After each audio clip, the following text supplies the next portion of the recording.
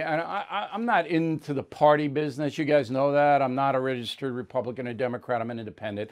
I don't really think that the political parties are looking out for you. I don't mind that people are in political parties. That's good. If you feel comfortable in being a Republican or a Democrat, I'm fine with me. I would never criticize you. But for me, they're looking out for a certain segment. They're not looking out for everybody.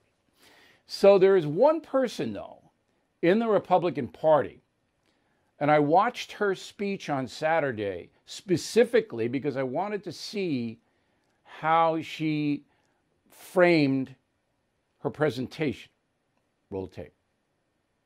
Across America these last several months, we watched an organized, coordinated campaign to remove and eliminate all references to our nation's founding and many other parts of our history. Rather than looking to the past to help improve our future, some are trying to wipe away the lessons of history, lessons that we should be teaching to our children and to our grandchildren. Now, this approach focuses exclusively on our forefathers' flaws, and it fails to capitalize on the opportunity to learn from their virtues, and they had many of those. By discrediting the individuals who formed America's founding principles, they create doubt, and then they can remake America into a very different political image. Governor of South Dakota, Kristi Noem. Very impressive speaker, very impressive speech.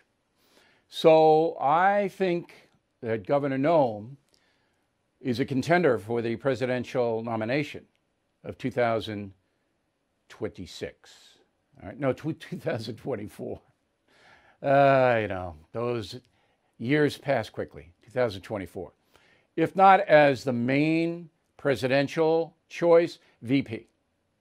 So if Donald Trump decides to run again, Kristi Noem absolutely could be the second.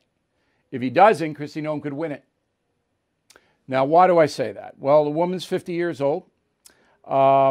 She is a self-made person, a rancher. In the COVID situation, South Dakota ranked 43rd out of 50 states. They would have been first, most effective in COVID, had they not had that Sturgis motorcycle rally, which was just ridiculous as a spreader. Okay, so Kristi Noem did a good job with COVID, did a good job with her economy, didn't shut down. She is a former congressperson, elected to the House of Representatives in 2010, elected governor in 2016. 5 years in the office now, and she's done a damn good job. So keep your eye on Kristi Noem.